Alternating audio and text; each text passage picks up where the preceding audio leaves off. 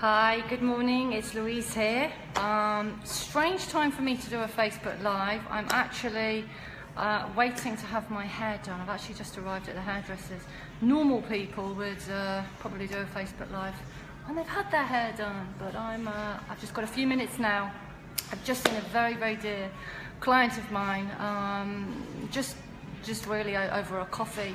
She's been through quite a traumatic time in her life and lost her dog, which can be more traumatic in some ways than losing a person, a person. So it's been a start to the day, but it was good to see her. Good to see her. She's a very, very brave lady. But today I wanted to talk to you about arguments and how we can diffuse them and how we can stop the same old thing. And this one is to change your language, okay? Because quite often we tell people what we want them to do, what we'd like them to do, how we'd like them to behave. Would you please do the dishwasher? Could you please lay the table? Would you mind dropping Johnny off? Can you do this? We are effectively telling people what to do. And no one wants to be told. Well, in reality, we don't want to be told what to do. We like an invitation. So just change your language around this and come from the word of I. So start with the word I. I would really like it if you could empty the dishwasher. I would really like it if you could take this washing. I would really like it. So really just be very aware of your language. And it might just change things. You can only try these things. So just try starting your sentences with the word I, because it's something you want, and perhaps it's not something the other person's really that bothered about. So that's the first thing. The second thing is we are not in the game of trying to change other people, but effectively that's what most of us are doing. We are really trying to I can't see that message on there. There's a message on it. Sorry, we are really trying subconsciously to get others to agree with us, to see life from our shoes, to do things that we want them to do. So subconsciously, we are trying to get people to change. So to diffuse an argument, to stop one brewing, to nip one in the bud, when someone says something that you don't really like, you don't agree with, don't go into your same old pattern and tell them, but I see it like this, but there's a better way, etc. Agree with them, okay? I understand where you're coming from, even if you don't really, but it diffuses the argument. It will take the sting out of the conversation. You agree with them. Now, you're not a doormat. It doesn't mean that that is your opinion. What it means is you see it from that person's perspective. And then if you are invited to express your opinion, or if you think it's the right thing to say, well, I would actually do A, B, C, D, and E, you will change the whole atmosphere of that conversation, because you are not telling them, not trying to manipulate them in a subconscious way, not consciously, to do things the way you want them to be done. So really just try and do that. I understand where you're coming from. I get that. I see that.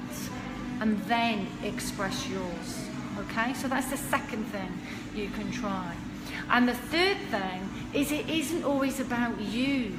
You know, I was told this very early on in my healing, and it was quite an eye-opener for me that, wow, that when you text somebody and they don't text you back, and when you say something and that person responds in a way, and when we think everything's about us. You know, if somebody doesn't smile at us in a certain way, they don't like us, or somebody doesn't tell us something, or it's all about us. But you know what?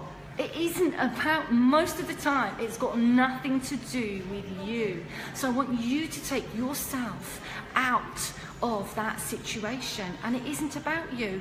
More often than not, it's about them. They walk in from work in a really bad mood, and you're excited to see your partner, your other half, and you take it personally. Well, that person doesn't really love me, that person doesn't really like me, that person doesn't really want to see me. It's got nothing to do with that. Pure fact is, they've had a really bad day, and it's about them and their job. So try and take yourself out of the situation.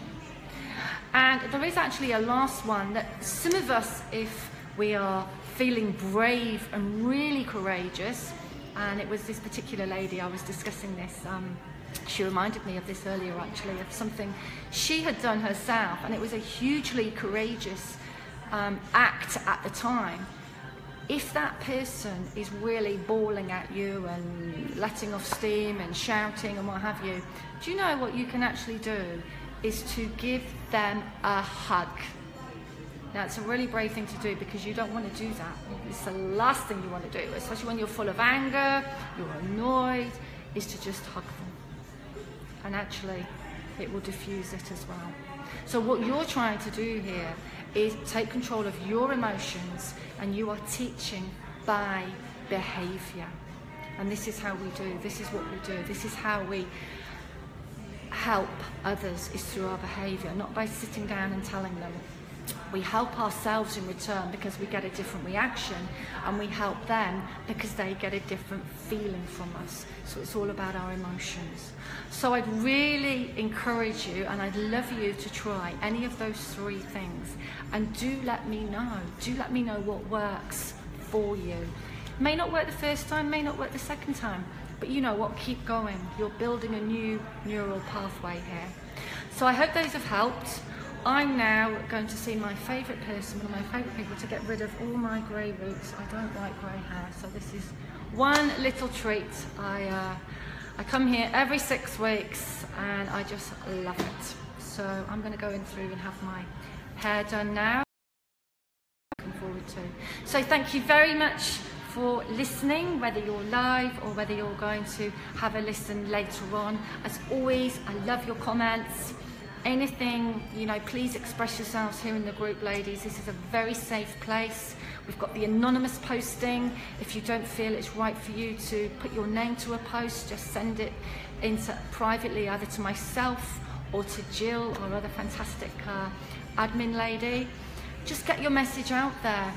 Put it out on the, write a post, put it out there in the group.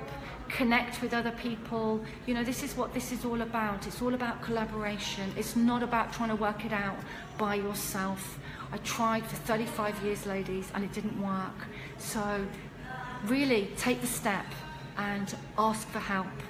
It's a huge step of courage, and let me know how you've got on, if you are able to just change your language, change perhaps fermenting argument that could be brewing up there. You take charge, you be in control. Thanks so much, ladies. Take care and have a great day. Bye for now.